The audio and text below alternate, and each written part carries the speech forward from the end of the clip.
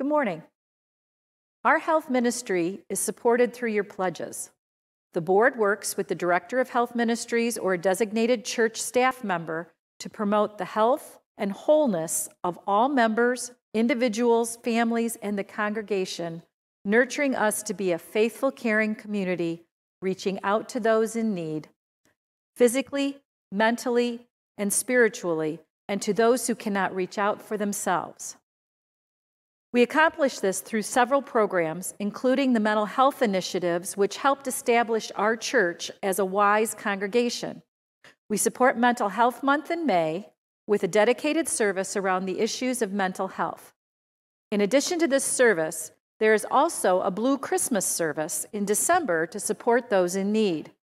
Many thanks to Mary Meadows and Jean Buckwell and our committee for their work on this needed outreach.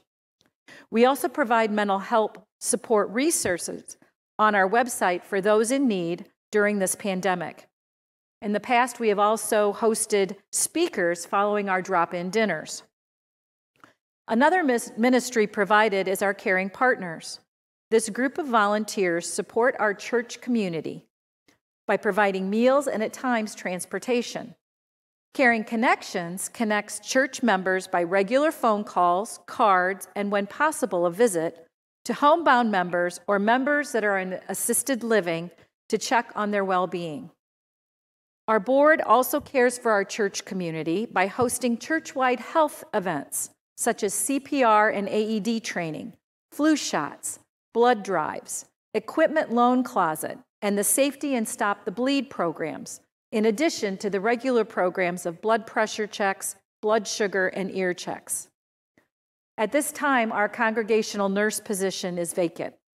Our board was developed to work in support of this key position. Right now, we're working with Pastor Vern and the transition team to help support the health and needs of our congregation. This important ministry can continue by your pledges to our operating budget. Thank you for caring for the health of our community and faith by giving. Thank you.